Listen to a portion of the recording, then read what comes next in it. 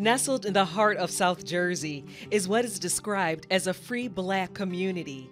Fewer than 60 people live here, and its size, only 52 acres. Until about 15 years ago, this was just the Black section of town. People didn't realize it was historic. Guy Weston is the 7th generation owner of his family's Timbuctoo land. And it goes on to describe who bought and sold the premises. Weston showed us the deed from his great-great-grandfather. His mother, Mary Giles Weston, shared other precious family documents dating back almost 200 years. This is my cousin Lillian, and they kept she was one of the older sisters. Weston wanted more connection with his ancestors and began his own research. People say that if you want to know your history before 1870 and you're Black, forget it, because there's no information. That is absolutely false. First emancipation, which was 1780 to 1804, long before Juneteenth, which was 1865. Enslaved Black people at Timbuctoo were free 60 years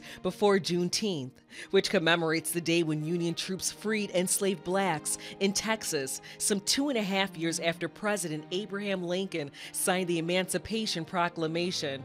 Weston learned his family members were some of the first residents to settle here. The Quakers sold the original parcels of land to the Parker family in 1826. The patriarch, David Parker, was considered the mayor. This is Eliza Parker, which is David Parker's first wife. She died in 1847. Their graves are less than a block away from Weston's family home. Today, the cemetery and the Zion Wesleyan Methodist Episcopal African Church are the only above-ground evidence of this historic community.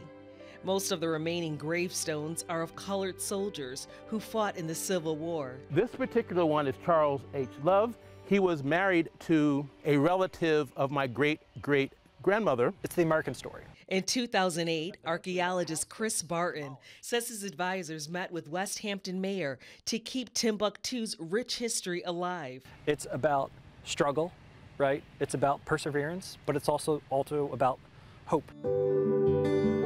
They began excavation. William Davis, right here, he's born in 1836. He serves in the United States colored troops. His house is the one that we excavate. And how do you know that was his house?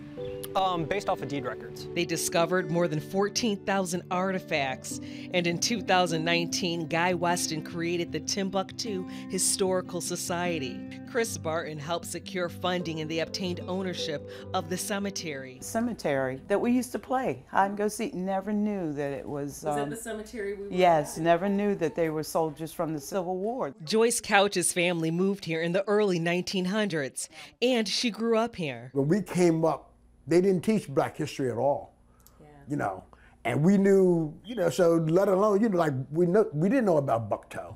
Lou Rogers also was raised here and says Bucktoe was the nickname given to the place where poor Blacks lived. But today this land is hailed as one of New Jersey's historic sites. We really need to know where we came from to know where we are going, and we need to realize that all of our history was not ugly history. There's beautiful history, there is compelling history, there's history that will surprise you. Are you ever done researching? No, it never. One of my cousins emailed me and said, is the family tree done? No, it's never done. A family tree with roots that tell a story of free Blacks well before Juneteenth. Wakisha Bailey, CBS News, Philadelphia.